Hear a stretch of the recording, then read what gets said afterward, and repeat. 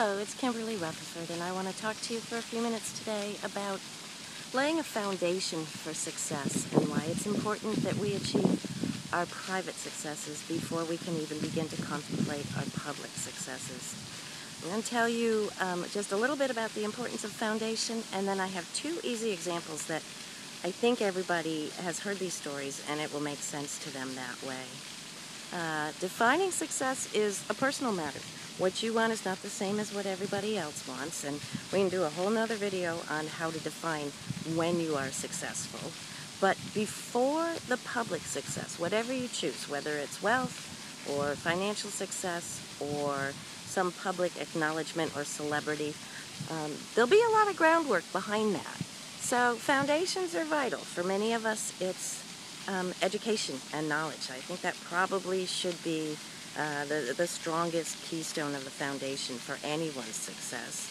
But then it's also building habits, overcoming obstacles, doing the behaviors you know that you're going to need to do before anybody knows that you're doing them, before they show any particular results, before you get the acclaim or whatever it is that you're looking for, becoming the person who can create that sort of thing.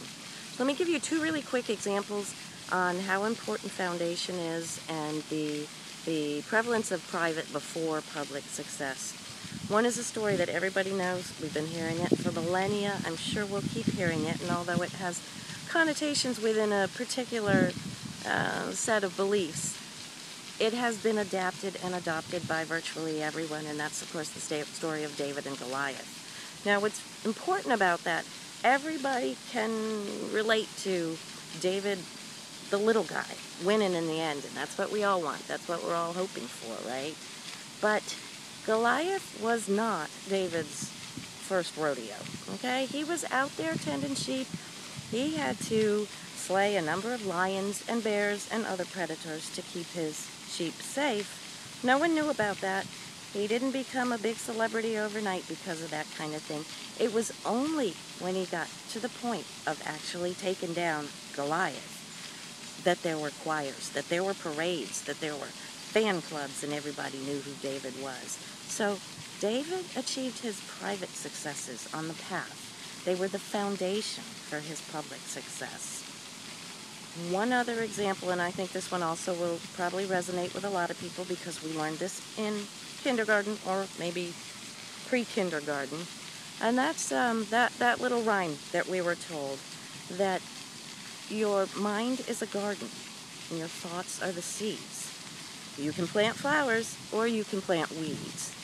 So the foundational lesson here, I think, is that we need to be planting those seeds. That's the private part of the success. We need to plant the seeds, water them, tend them, grow them into what we want them to be. So you're going to decide what you're going to plant, and then you're going to start tending that garden, which, as you know, in the beginning, just pretty much looks like a lot of dirt. Don't be disheartened. It has to be dirt before it can be flowers, before it can fruit. So don't worry about it. Nobody you see that has become the biggest next thing is at their first rodeo, okay? It's by practice. It's by laying the foundation.